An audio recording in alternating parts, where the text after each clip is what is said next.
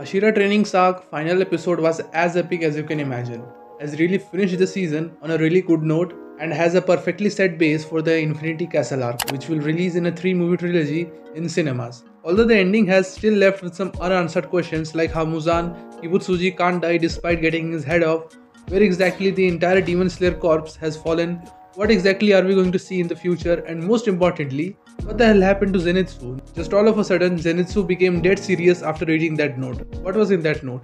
So all the questions like these from the ending will be answered in this video. So let's begin. So one of the first questions from the ending was that how Muzan Kibutsuji was still alive even after his head was decapitated. So it's largely due to its extremely complex physiology. Muzan Kibutsuji has an unusual anatomy compared to other demons. He possesses 7 hearts and 5 brains, which is unique to him. These extra organs are responsible for his incredibly powerful regenerative abilities and resistance to decapitation by Nichiren swords. Muzan's bizarre physiology allows him to alter his body and shapeshift at will using his blood demon art of biokinesis. He can transform into a child, woman, or even a massive flesh cocoon to protect himself. The 7 hearts and 5 brains make it extremely difficult to kill Muzan, as damaging any of them severely weakens him. This unusual anatomy is a result of Muzan's constant experimentation and manipulation of his own body to become the perfect immortal being. As the first demon, he has had over a millennium to refine his abilities and become the most powerful demon in existence. So even if a demon slayer slayed his head off, he would regenerate it in an instant, mostly because of his complex physiology. So of course the question comes that how can he be killed? So there is no such way discussed in the entirety of Demon Slayer about how to kill Muzan, but it has been discussed that he can be killed by the coordination of all the Demon Slayers, meaning unity, and that's it. Although you may see a way in the Infinity Castle arc. And while everyone was going to battle Muzan, all of a sudden all the Demon Slayers fell somewhere, where Muzan trapped every Demon Slayer, and that place seemed like an alternate reality itself, and it was seen by Shinazukawa and Obanai in the beginning. But what exactly is this place? So it was the Infinity Castle. Now, what is the Infinity Castle? So Infinity Castle is an alternate dimension consisting of endless wooden rooms, halls, and moving corridors with the warp direction of gravity. Muzan's headquarters and the setting for the final battle between the Demon Slayers and demons.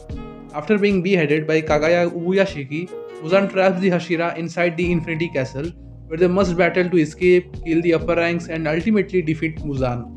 The Infinity Castle is a key location in the final arc of Demon Slayer, where the Demon Slayer corpse confronts Muzan Kibutsuji and the upper rank demons. And another question comes that how did the Demon Slayers fall in the Infinity Castle? How did it suddenly spawn there? So the Infinity Castle suddenly appeared beneath every Demon Slayer, and all of them fell there due to Nakime's blood demon art. Nakime, a powerful demon who is also Upper Moon 4, has the ability to manipulate space and time, allowing her to teleport individuals and change the structure of the castle at will. During the final battle, Nakime used her powers to transport the Demon Slayers into the castle which appeared beneath them, causing them to fall into the castle's depths. And probably the most important question from the ending is what the hell happened to Zenitsu? While all the Demon Slayers fell in the Infinity Castle, Zenitsu entered in the Infinity Castle, having full control over his emotions, being extremely serious and focused without panicking a little, and he was the most relaxed Demon Slayer there than everyone. But how did it happen? Because all of this is very much opposite to Zenitsu. So how did our boy become a man all of a sudden? So this change was sparked by a personal loss. Initially, Zenitsu was forced to become a Demon Slayer, lacking the emotional drive that motivated others like Tanjiro. He often expressed a desire to quit and was known for his constant crying and fainting.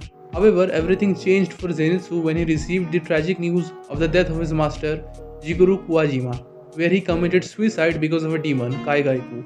Kaigaiku is a former demon slayer who later became a demon and joined the 12 demon moons under Muzan Kibutsuji.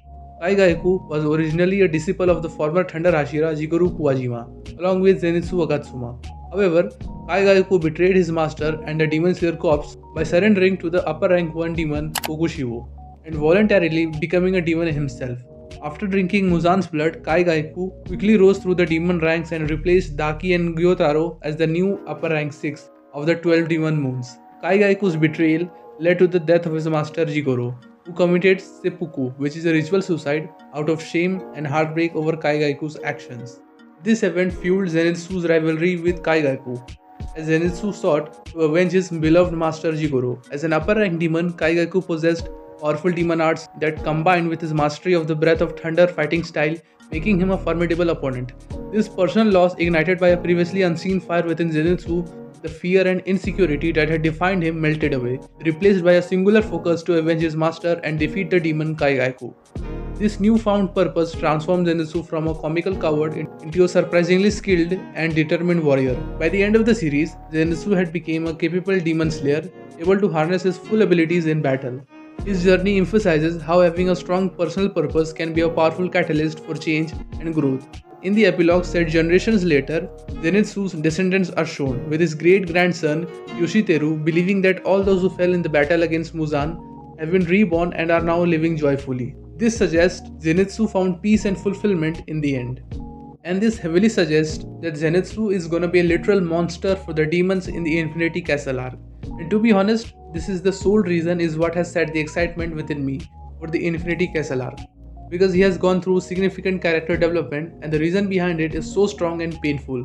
So for me, the main reason I'm excited for the Infinity Castle arc is Zenitsu. I just want to see this beautiful character story unfold more and see him becoming a responsible person. And if you want to know that how Nezuko got immune to the sun, then you can check out this video. I've explained everything in detail. Thank you.